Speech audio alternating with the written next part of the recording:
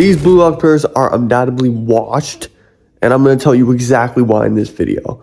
If you guys like this type of content, please make sure to like and subscribe, and you'll get more of this content. Anyways, let's get right into it. In this video, I'm basically talking about all these washed players in blue lock who may have started out as amazing or even good.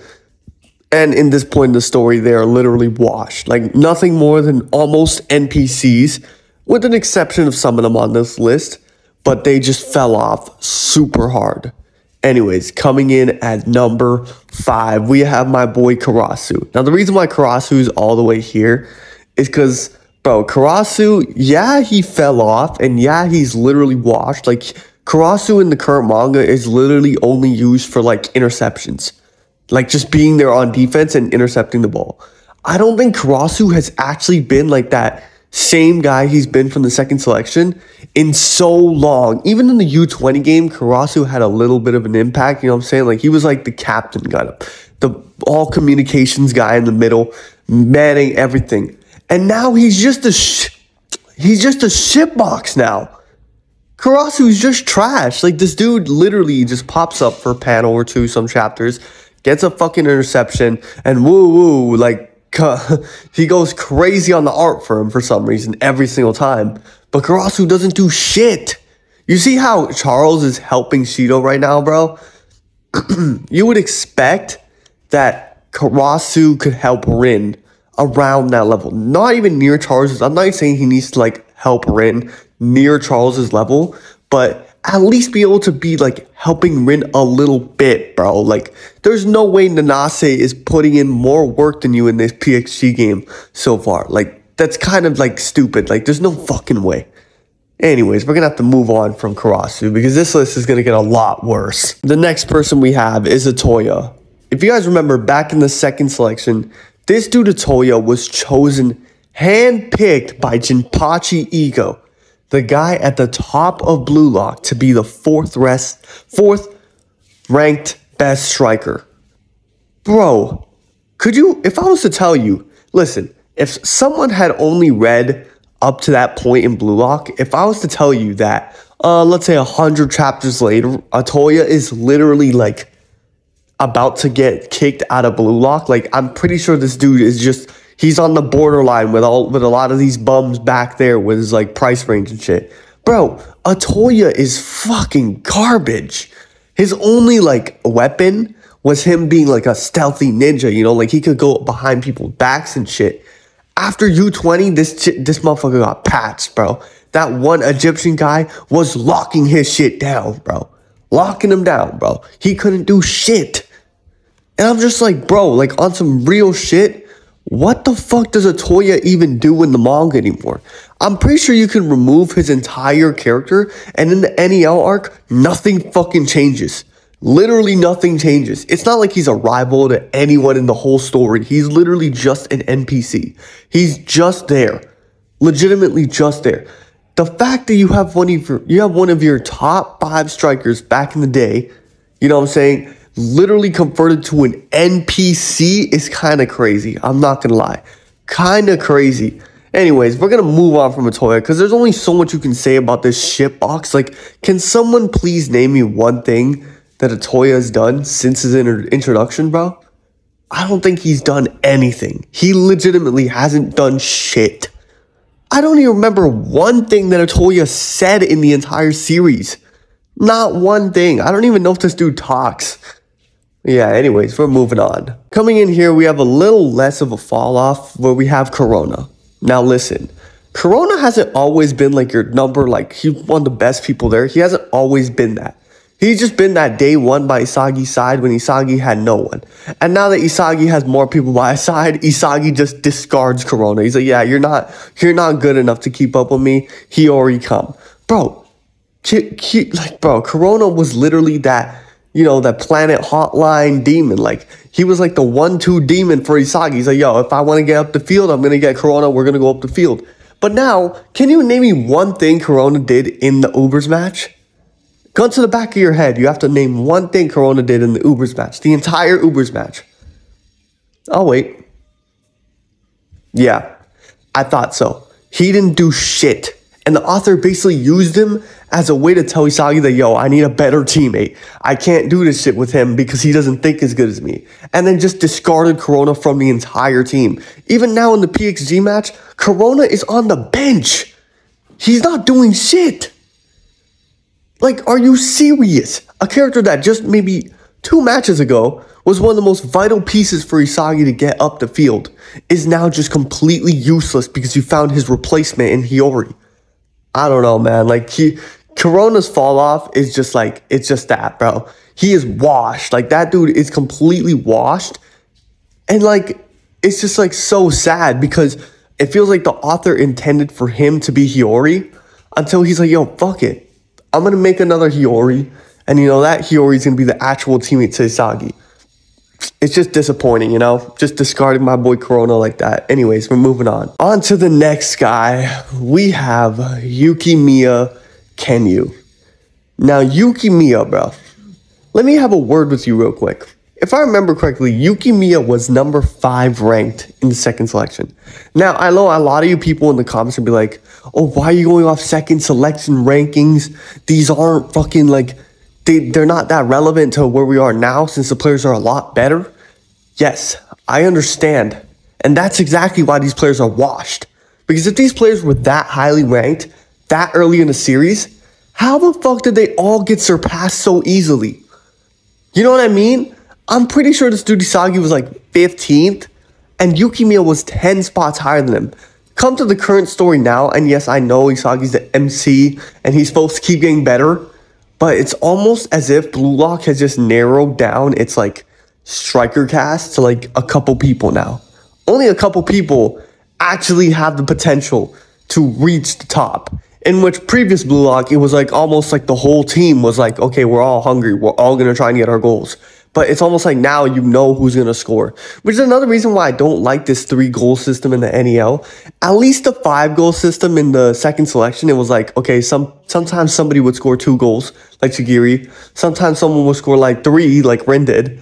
And it's just like, it's unpredictable. You don't really know who could score next. But in the NEL, it's like, you already know who's going to get their goal. If they don't get their goal, the match will be disappointing. You know what I mean?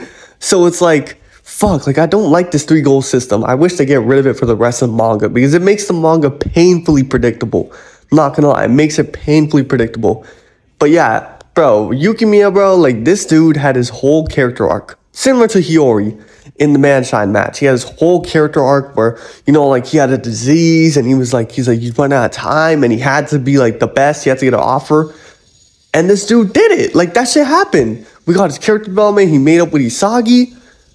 And then he just, like, falls off the face of the earth. Can someone, like, again, with Corona, can someone please bring me one Yukimiya panel in the Ubers match? Just one. I'm not going to lie. He might have one.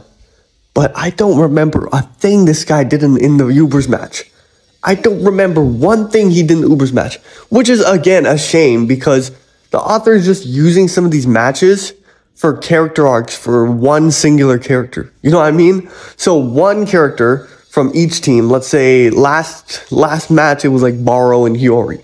These are like the 2 characters that got massive character development. Snuffy kind of too. But yeah, mainly those 2.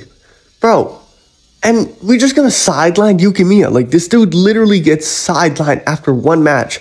Even in PXG, I'm pretty sure he's on the bench just like Corona was. But the thing is, this is a worse version of Corona because this dude was top 5 at one point.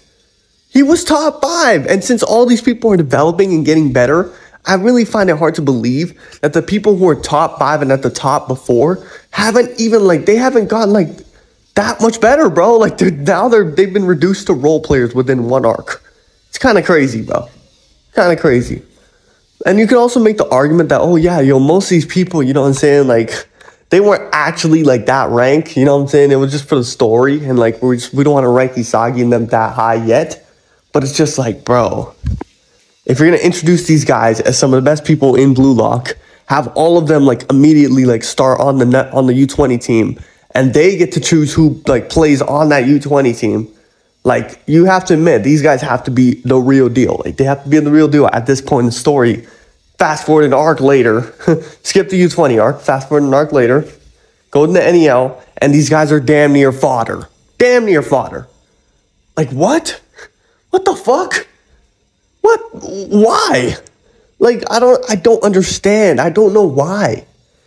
I feel like Blue Lock was way more entertaining when this dude, Kaneshiro, could literally make almost every character in the series have their moment in one match. Like, that was crazy. When he could have fucking Igaguri have a moment, Raichi, Ryo, Nagi, you know, like he could have multiple players have a moment and character development in a match.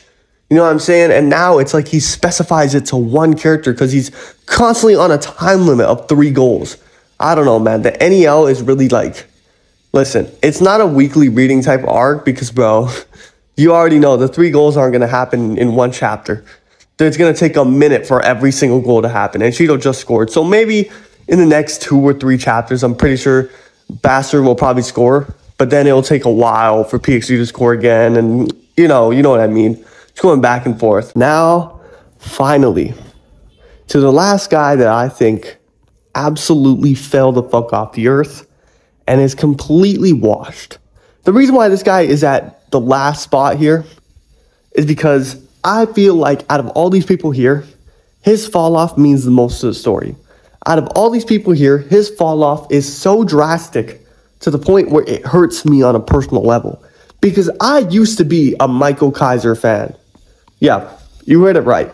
I used to love Michael Kaiser. I used to think that this guy was fucking cool as fuck. His weapon was cool as fuck. He was the best striker in Blue Lock, bar down. Like, there's no competition. And even being introduced as a new Gen 11 player with a rebelling Izagi on his team, he still wasn't able to score 2 goals in one match yet. But I let it slide because, you know what I'm saying, we get to see how dominant he is when his team works for him. You know what I mean? I let that slide. So I was like, you know what? He's not scoring as much as Rin, Baro, because he doesn't have the whole team. Like, he doesn't have like more of a team working for him than Izagi. Izagi's constantly trying to ruin his plans. But then we fast forward to the Ubers match, where he ends up losing a goal-scoring competition to Izagi. The Manshine match, where he literally gets outsmarted by an Izagi who just learned Metavision, by the way. Izagi learned Metavision in this match, and he's already outsmarting someone who's been using it since God knows when. We don't know. I don't know, man. Like, this dude has had one of the most craziest weapons award to him, the Kaiser Impact. To find out that in the PXG match, he's getting stopped from using it. They put 3 guys on him, and Rain can just intercept he can take the Kaiser Impact before he shoots it. I miss the days when the Kaiser Impact was a weapon that was damn near unstoppable. You couldn't stop him from shooting. You couldn't stop him from scoring. If he had a nice play going on, you wouldn't really stop him. I miss those days. Now, I know you guys are probably like, no, bro, but listen, the players during the NEL are getting better, so Kaiser is obviously getting caught up to, and he's not as good as he was before. I understand that. But, bro, you guys act as if the main cast is the only people in the show allowed to develop and get better. I don't know why Kaneshiro does not let the characters other than the main cast, like other than the Baros, the Isagis, the Rins, the Shidos, to constantly evolve. Why does Kaiser, he stayed stagnant throughout the entire NEL. He hasn't improved one bit. And now he's literally ghosting in this match against the PXG. Ghosting. We would think that Kaiser would have more of an impact on this match than Shido. We would think that. You know what I'm saying? And so far, Shido's been bigger than him. Granted, Shido does have Charles passing him the ball.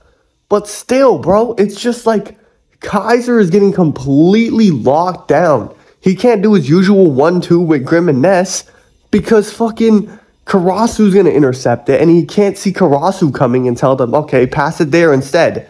I don't know why. Isagi would probably say, he's like, oh, I bet you if Isagi was doing the same play, the 1-2 with Grim and Ness, and he got intercepted the first time by Karasu, the next time he would definitely know that Karasu's coming and plan ahead.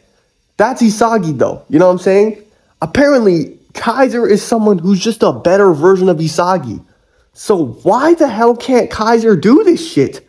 I don't understand. In the beginning, you had him stopping Nagi's bicycle kicks. You had him scoring Kaiser impacts through 6 people blocking him. And he just like, now he's just a literal ghost for most of the match until he gets his 1 goal and then just fucks off again. Like, oh my gosh, Kaiser, your fall off has been generational. I'm not going to lie. Like, you have literally fallen off the face of the earth. And I genuinely hope that you can come back to the glorious king that you were before. I genuinely hope. What I do think will happen is that, yes, I do think he will come back. But, like, it's really disappointing how the new Gen 11 striker, supposedly one of the best strikers in the world at this point, is getting locked up by Toshiren. And ghosting against Toshiren, Shido Ryusei, and quite literally losing a challenge every game to Usagi Yoichi. It's humiliating. It really is humiliating. So I really do hope that Kaiser can bounce back. Anyways, you guys probably asking why I didn't include Nagi in this. That's because in countless other videos, I've already explained why I think Nagi hasn't, like, yes, he fell off and he's washed right now, but that's like common knowledge. You know what I mean? Like, we all know Nagi's washed. You know what I mean? We all know that shit. So it's like self-explanatory to tell you guys that he's washed. But I do think that Nagi is literally having like a specific character arc for him to be washed for a certain bit and then come back. Anyways, if you guys like this video, please make sure to like and subscribe. It really helps me out with the algorithm. Comment down who you think is a washed player. And yeah, good night.